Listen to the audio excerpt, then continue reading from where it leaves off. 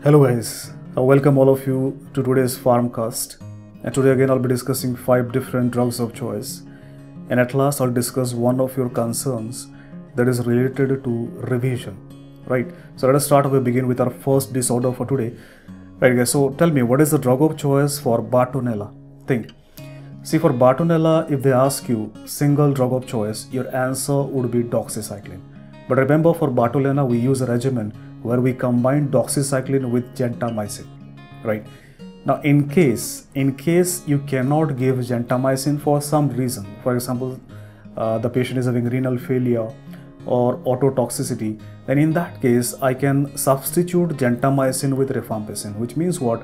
The treatment of choice for Bartonella is doxycycline plus gentamicin or rifampicin, right guys? Now let us move on. Tell me guys, what is the drug of choice for Bell's palsy? I'll give you 2 options. You have to choose from. Bell's palsy. Is the drug of choice prednisolone or is the drug of choice valacyclovir? Now think of an answer. Think of an answer in your brain and then I'll tell you the right answer.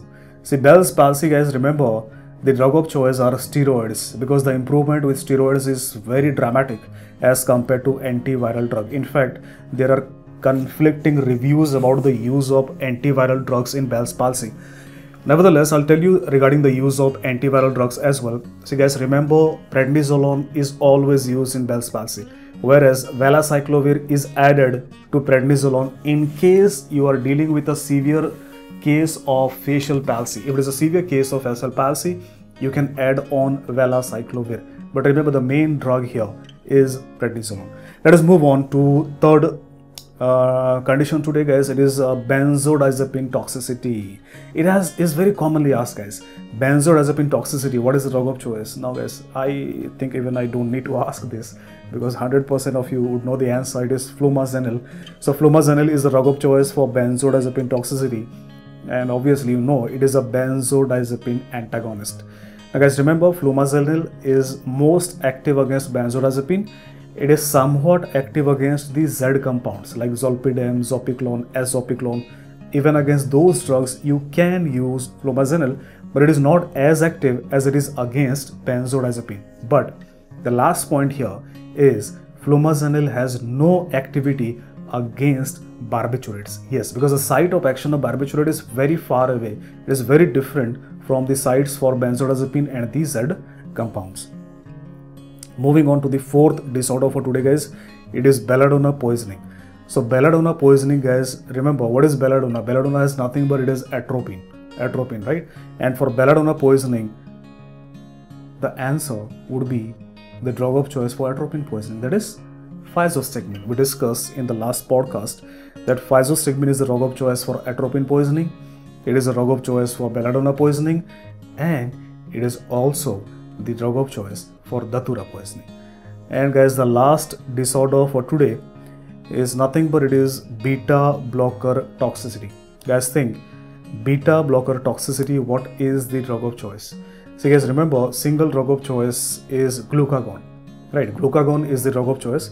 Now some students, they ask me how glucagon is effective in beta blocker toxicity. I mean, what is the reason? See guys, beta blocker, by blocking beta 1 receptors in the heart, they decrease cyclic AMP, and glucagon is a source for cyclic AMP. That is how it can compensate for the deficiency of cyclic AMP.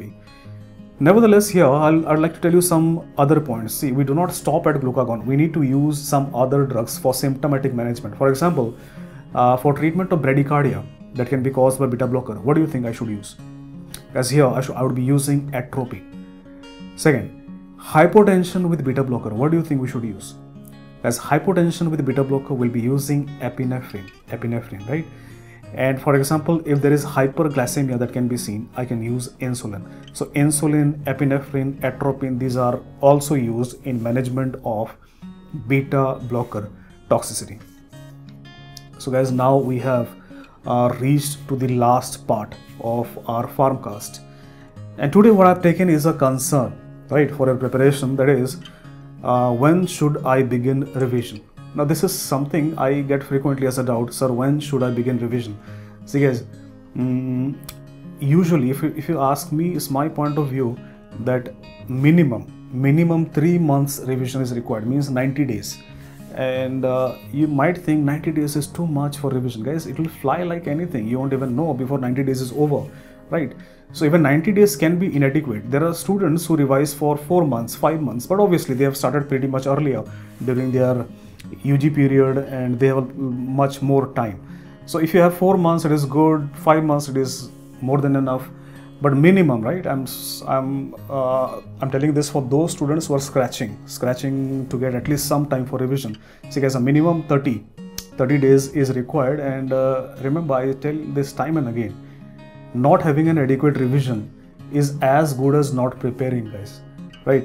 And then those 90 days or 120 days, how you divide it is completely up to you. But usually it is divided into 3 parts: a mega revision, then a mini revision, then a micro revision. Like if I have 90 days, I'll divide into 50 days of a bigger revision, then 30 days of a mini revision, and then 10 days of a micro revision, where I will quickly flip through my pages and all, and then I'll try to finish off my course. So 3 revisions, minimum 3 revisions, minimum 90 days.